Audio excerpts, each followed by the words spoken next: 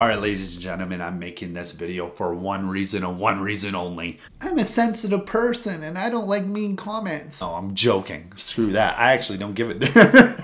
Anyways, I wanted to say this because, dude, I feel like I can never win. Like, you guys know how, like, obviously I don't average crazy views. And I understand that I upload a lot, though. Like, I get it. Dude, this is what I'm getting a little mad about. Not mad, but just like, cut me a break. I don't get what everybody on my channel wants to see. You know, I am trying to please everyone. That's what I try to do. I'll post Kardashian videos and a lot of you guys love those. And then I'll get comments like, I hate them. Like, don't post them.